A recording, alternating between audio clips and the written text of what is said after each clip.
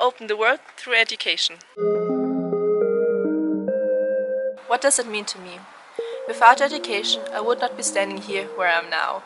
Without the education my mom got in the Philippines, she wouldn't have been able to move her whole life to Austria, a new and completely different country.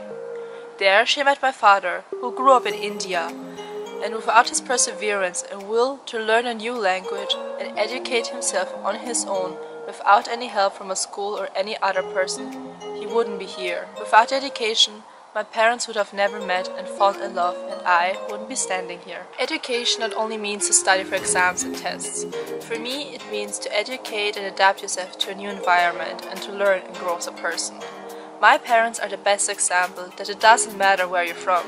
You simply have to commit educating yourself. For me, education means breaking borders.